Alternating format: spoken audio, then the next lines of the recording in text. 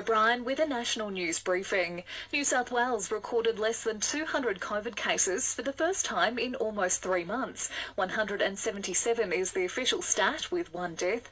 Another milestone, in Victoria, 80% of residents are fully vaccinated and non-essential retail has opened back up this weekend. It's recorded 1,036 new infections and 12 deaths. Meantime, the Queensland Government has warned unvaccinated residents today is the last day to get a jab, so they're fully protected when the borders open on December 17. It's not just a race now, it's a sprint. There's lots of opportunities to get vaccinated. Now is the time for every single person who's been not getting around to it or whatever. This is the time. Minister Mark Bailey there. The Sunshine State is also without a Chief Health Officer, with current CHO Dr Jeanette Young set to become Governor tomorrow and her replacement pulling out last minute.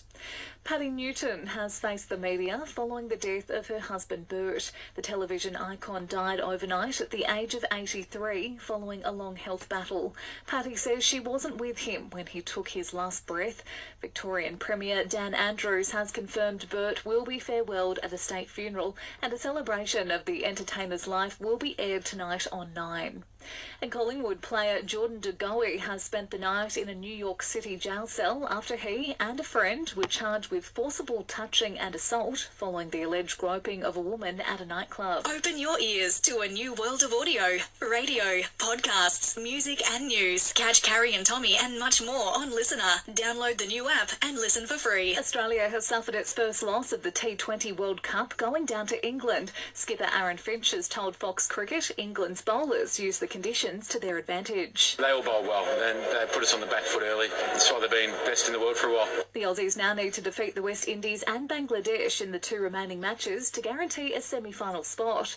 And Queensland Horse Incentivise has taken to Pakenham Racecourse to complete some light track work ahead of Tuesday's Melbourne Cup. The favourite will jump from barrier 16 in the 24-horse field. Selling the family home?